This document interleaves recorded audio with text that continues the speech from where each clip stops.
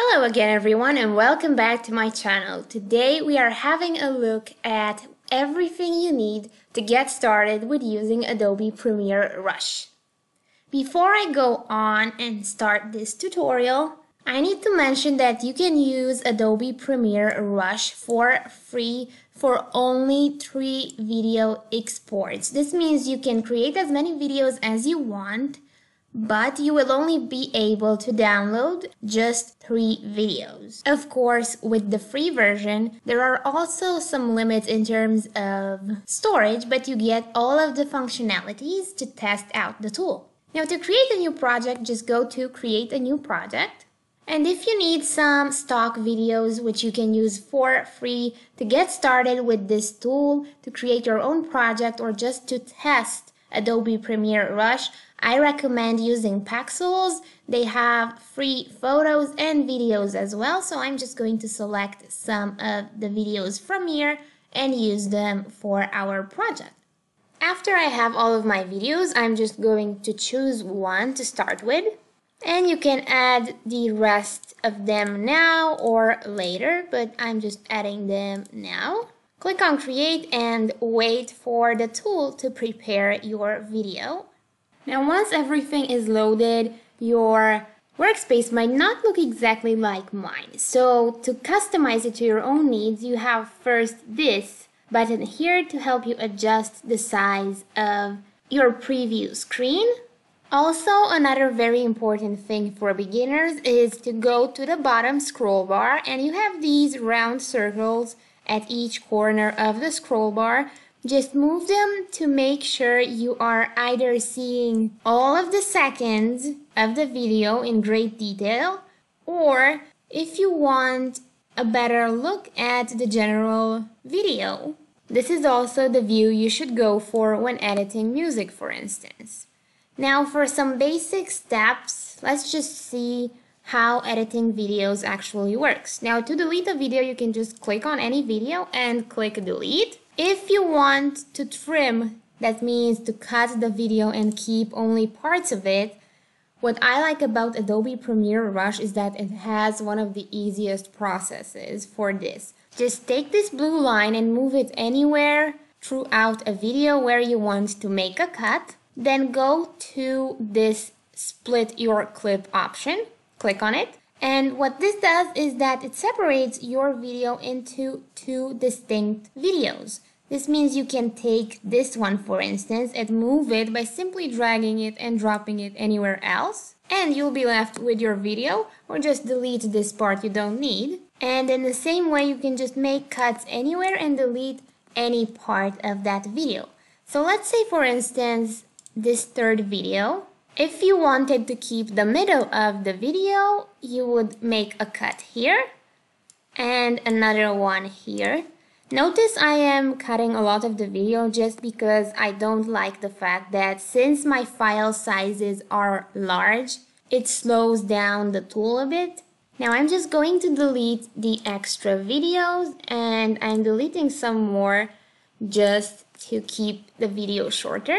To preview your video, you can always go back to the beginning and click on play. You can also speed it up as many times as necessary. Now, in this case, my video doesn't have any audio, but if the first one were to have some kind of audio, maybe a person speaking, and you want to keep that audio while showing the next video, you can just go and grab this video and put it on top of the other one. And the one on top will be shown while the audio from the first one is kept. Now I'm going to click on Control or Command Z to go back to my initial setting. And one thing I want to do now is to add some transitions between my videos. Now, this is not always the next step. You can do everything in your own order, but let's just go and select transitions. Now, there aren't that many options with the transitions, so you can test them out by clicking on them, grabbing one, and just add them wherever you want that transition to appear between 2 videos. In this case here, we're going to click play to see how the transition works. And notice here a situation in which My videos are not the same size, so the transition is not obviously going to be a smooth one. So in this case, I'm just going to delete this video by clicking delete. Always make sure you have the right sizes for your videos.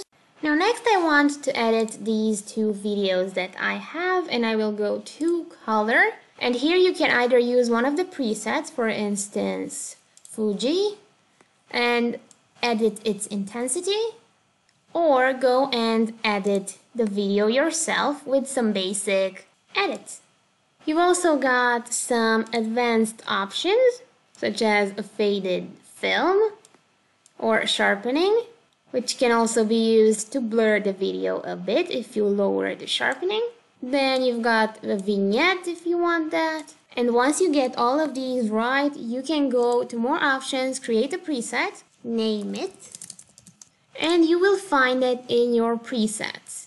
So you can just take this and add it to all of your videos. Now to add text to your video, you're going to go to titles and just choose one of the titles from here. And you can either add it somewhere after the video, before the video, as a different screen, so that it will be something like this.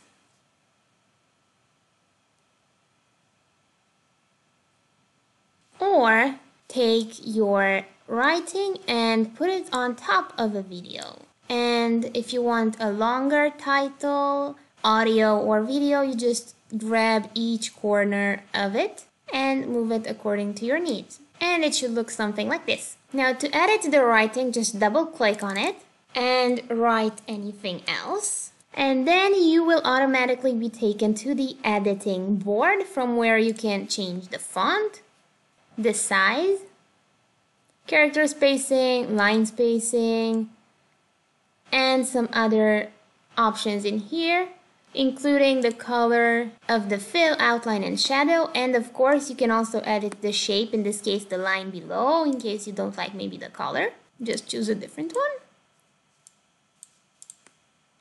And really you can add as much writing as you want to. You can just grab another title and put it on top. And really this will be if you want to have more than just one area for text.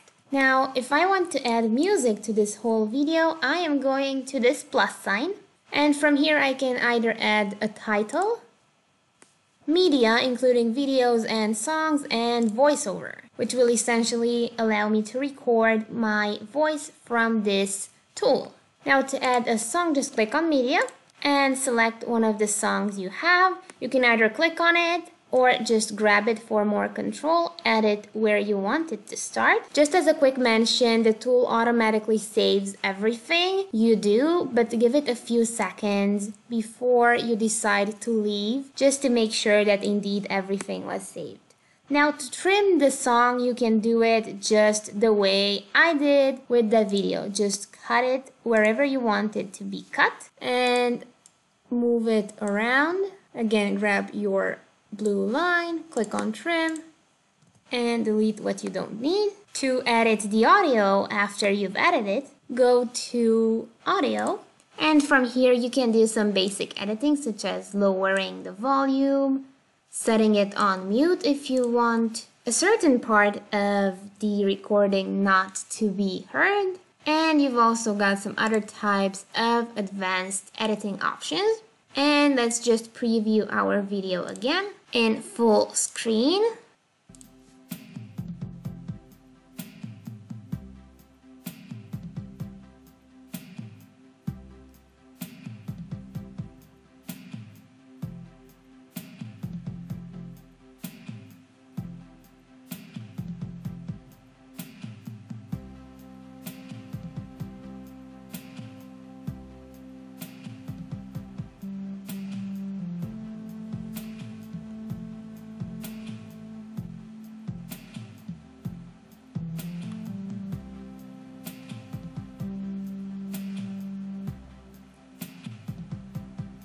Now, of course, this is just a video I've put together to show you how the tool works. It's by far not a perfect video, so this is really all you will need to get started with using this tool. And of course, there are some other features as well, such as cropping your video and transforming it.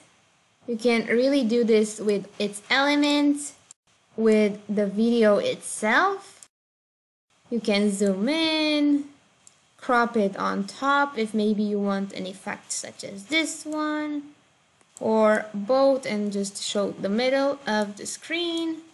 You can turn a video into opaque.